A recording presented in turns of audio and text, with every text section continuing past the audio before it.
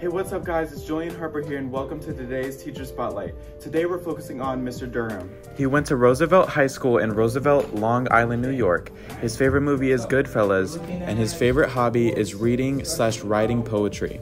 He went to NYU, Antioch College, and Regent University, and he's been teaching here at Indian River for 3 years. His fun fact is that he loves to make dad joke t-shirts.